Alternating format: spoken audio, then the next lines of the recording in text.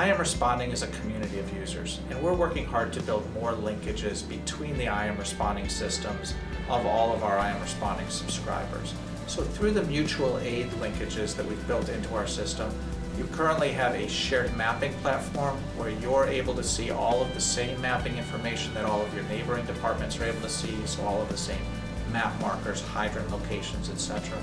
You're also now able to see who is responding to an incident from your mutual aid agencies right within your own IaM Responding system. So you can see not only who's responding from your department, but you can see who's responding from your mutual aid department.